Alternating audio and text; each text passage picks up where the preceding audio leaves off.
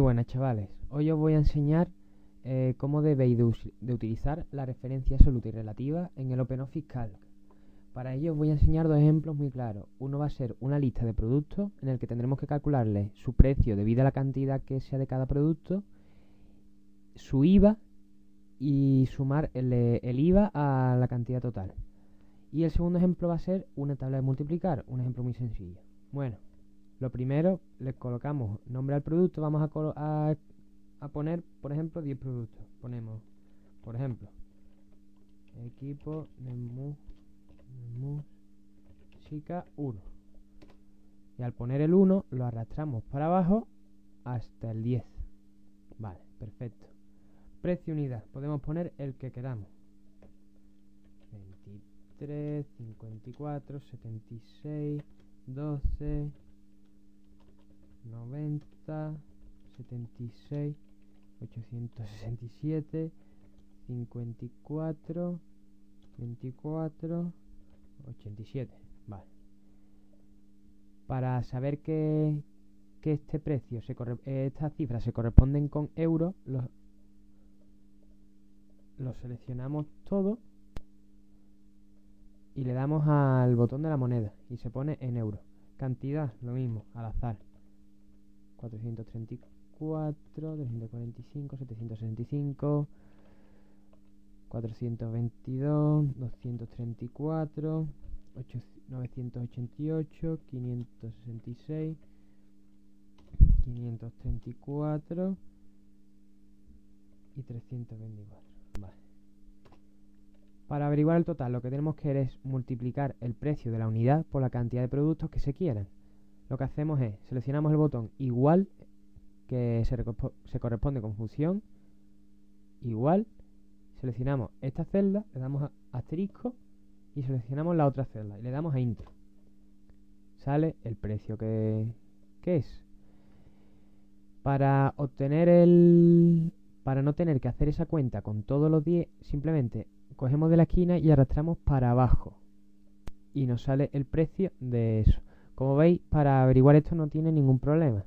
Lo que sí tiene problema es al ponerle el IVA. Como sabréis, el IVA es el 16% del precio. Ponemos aquí el 16%.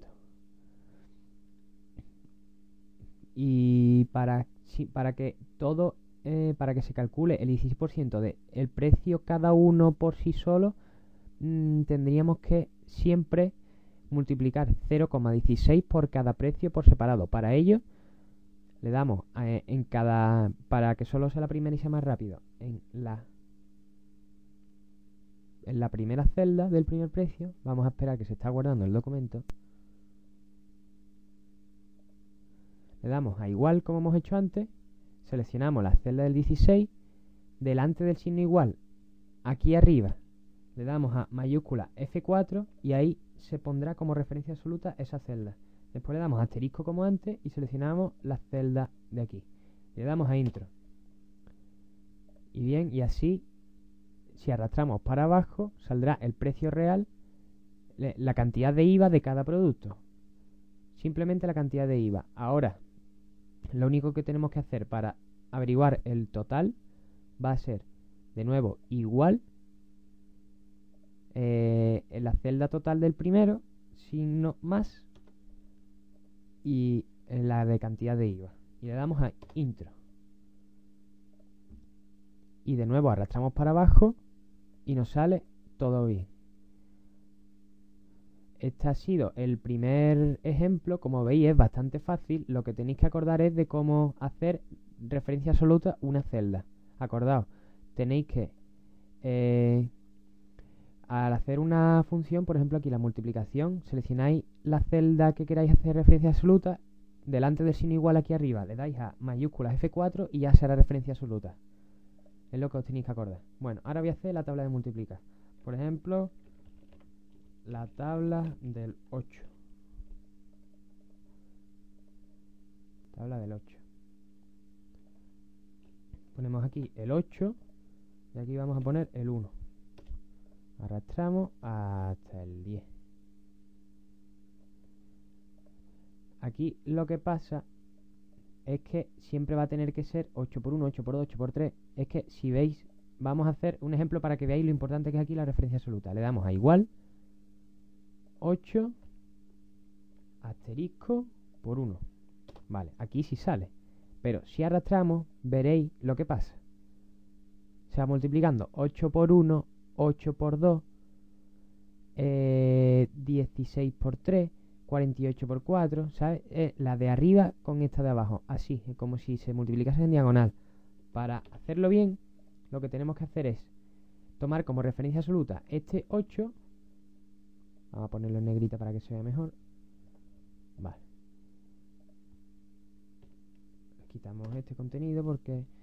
Y ahora, le damos en esta celda a igual. Seleccionamos la celda que queramos que sea referencia absoluta, ponemos delante del signo igual, le damos a mayúscula F4, se convierte en celda absoluta, le damos asterisco y seleccionamos la celda que queramos, la 1, y le damos a intro, nos aparece 8. Y aquí sí, arrastramos para abajo y nos aparece bien hecha la tabla de multiplicar. Vamos a hacer lo mismo con la del 11 y la del 12. Ponemos en negrita, esto también en negrita. Lo mismo, le damos aquí a igual, hacemos referencia absoluta al número 11, aquí delante, al F4, asterisco y esta celda. Y de nuevo arrastramos para abajo y sale bien. 22, 23. Lo mismo con el 12. Ponemos aquí en esta celda, le damos a igual, seleccionamos la celda que queramos que se convierta en referencia absoluta, nos ponemos delante del signo igual aquí arriba, al F4, ya es referencia absoluta, asterisco por el 1. Y le damos a intro. Y de nuevo arrastramos para abajo y ya nos sale. Bueno, como podéis ver, de una manera muy rápida y sencilla he resuelto estos dos tipos de ejemplos para los que se usa la referencia absoluta. Espero que os sirva y que os sirva para muchos problemas que tengáis en adelante con el OpenOffice Calc. Venga, un abrazo, mariquita. Hasta luego.